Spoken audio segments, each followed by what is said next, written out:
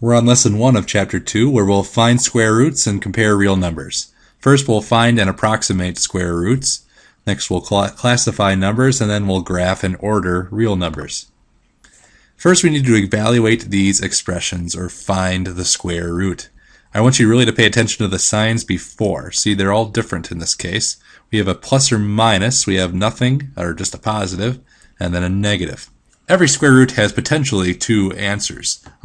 Negative 6 times negative 6 will give you positive 36, which would be the square root of 36. Or you also could do positive 6 times positive 6. And that would give you an answer of 36 as well. So what it means by that is I want both the positive and the negative answers. So you would say negative 6 and then positive 6. Those would be the two answers for the plus and minus. This is just wants the positive square root. So what times what would be 49? That would be 7 times 7. So this would be the square root of 49. When there's a negative, it's looking only for that negative square root then. So what two negative numbers equals 4? Well, negative 2 times itself would give you positive 4. So that would be the negative answer there.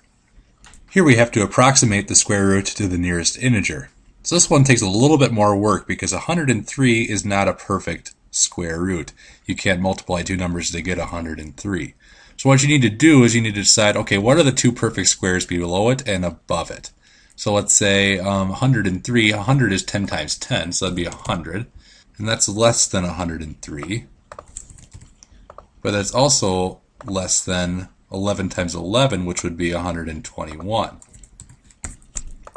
Okay, so we know between 10 and 11. So what we do to solve it, we take the average between 10 and 11, which is 10 and a half, and we multiply that times itself. 10.5 times 10.5, that gives us 110.25. If the 103 is below that number, that means we're going to be closer to the 100, which would be 10. If the 103 is above this number, that means it would be closer to the 11. So in this case, 103 is below the average square. So we'd say we're closer to the square root of 10 here. So our integer would be then 10 for our answer. Here we have negative 350. Well, I know that 18 times 18 would be 324. So let's write that down.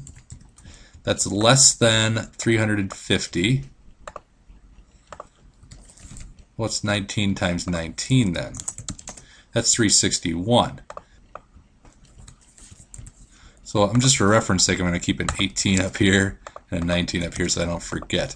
So we need to take the average of 18 and 19, which would be 18 and a half. 18.5 times 18.5. That's 342.25. So this 350 is above the 342. It's above the average, which tells me that I need to have 19 for my closest integer.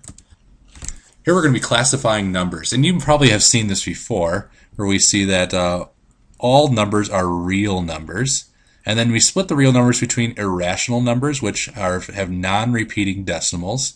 Then we have rational numbers, which have either repeating decimals or terminating decimals, ones that stop. And then we get more specific here. All integers are rational numbers, but they're also whole numbers that could be either positive or negative. And then whole numbers are even more specific than that. They don't allow any negatives in the whole numbers. So if we look at this chart, we can answer these questions. We have the square root of 24. So if we do square root of 24, that would be 4.89897. See how this is not a repeating decimal? That means it would be an irrational number, right? It is a real number. It is always a real number, or most of the time. Is it a rational number? No. Irrational number? Yes. Is it an integer? Well, none of the irrational numbers are integers. Is it a whole number? It's also not a whole number, too. Let's do square root of 100, which I know is 10, right? Positive 10. So it's not an irrational number. It would be a rational number. So first of all, it's real. It's rational. It's not irrational. It's an integer, because those are whole numbers that can be positive or negative, but it's also a whole number because it's positive. Let's do negative the square root of 81. So that'd be 9, and then the negative makes it negative 9.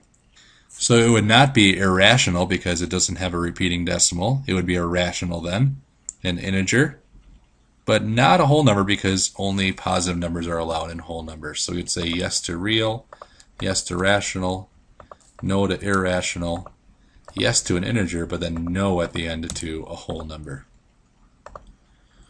Let's look at these numbers then. Order the numbers from least to greatest: 4 over 3, negative the square root of 5, square root of 13, negative 2.5, and then the square root of 9.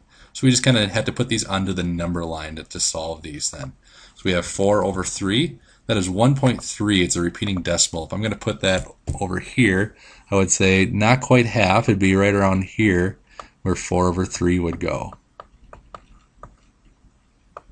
Now I have this negative the square root of 5. So we would do square root of 5, which would be 2.23, but that's negative, so negative 2.24. So we're going to go negative 2, and then a little bit past that, negative 2.24. So that would be square root of 5 negative. Now we need to place the square root of positive 13. So square root of 13, that's 3.60. So let's go with 3.6. So we go to the 3, a little bit past that, a little more than halfway. That's the square root of 13 then.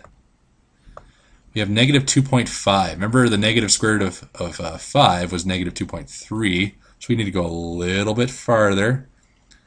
Okay, maybe to draw an arrow here. That's negative 2.5 to keep those separate. And then one more, square root of 9, which would be, we know, is a positive 3. So if we're going to write this in there, this would be the square root of 9. And then if you're going to order them, you just go from left to right. So negative 2.5 is the lowest. Negative square root of 5 is the second smallest. 4 over 3 is the next. Negative, or square root of 9 is next, followed by the square root of 13.